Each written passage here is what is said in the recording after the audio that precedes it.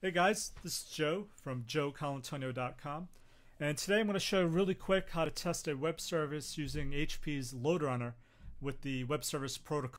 Like my previous videos, I'm going to be using the sample application that comes with HP's service test. So let's start LoadRunner. So once LoadRunner's ViewGen starts up, let's click on File New, and we're going to select the web services protocol. So within ViewGen, we're going to select the Add Service Call. For services, underneath the new web service called pop-up box, we're going to select Import Service. And for the URL, we're just going to point to the WSDL for the sample application. And so what the LoadRunner wizard does is it imports the WSDL, and it now has all the operations available to you. So for the first half of the script, we're going to use the get flights, and we're going to fill out the information. And for output arguments, what we're going to do is we're actually going to click on flight number. We're going to click on save return value as a parameter, and we're just going to name this pflight number. So what's great about this, it's going to make a call to the get flights operation using the information we specified, and it's going to grab a flight number and put it in a parameter called pflight number. So we're going to use that later on for the create flight order operation. So just to make sure it's working, let's use the let's do an output message just to verify that the information is being returned that we expect. And let's run it just to make sure everything's working correctly. Alright, cool. If we look at the replay log, we can see that the call was successful and that a flight number is being returned of 13628.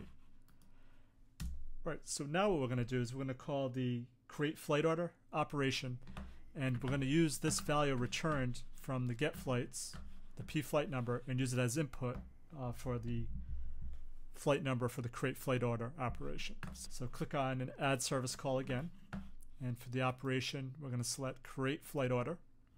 So we'll just start filling in the create flight order operations parameters. So for the flight number, rather than hard coding it, so what you could do now is just point to the parameter that we created earlier.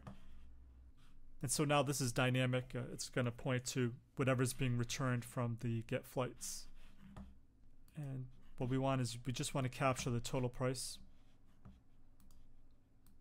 So we'll call it P total price. So let's just turn on advanced logs just to see all the information being passed back and forth. It's good. We can see the total price is 125. So what we want to do now is we want to create a checkpoint to validate that the response being returned by the create flight order is correct. And the easiest way to enter in another step in LoadRunner is to click on Tree View and right click on the operation and then click Insert After. And this allows you to select any step that you want to use. And I'm going to use the built-in XML, Find XML. Click OK.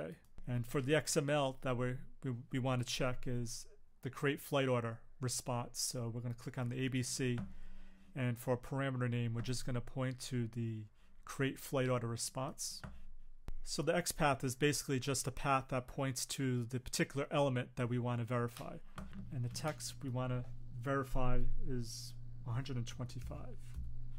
Take the defaults because we do want it to error if the value is not found. Alright, so as you can see, it places the XML find function in for us. And just notice that the path that we want to check is total price. And if you look at the previous step for create flight order, when we created the P total price parameter, it shows the path for you. So that's a quick way of finding out the exact location of the X path that you want to use to get that element value. So let's run it and just make sure it works. So we look at the results. Everything looks good. There's no failures. Great. So if we look at the test results, we can see it passed, and if we expand the results, in the result viewer we can see the request being made and the response being returned back, and we can see the XML pass and that the value is being returned of 125. So that's a quick way of testing a web service in HP's LoadRunner with the web service protocol. Hope you enjoyed it. Let me know if you have any questions. Thanks.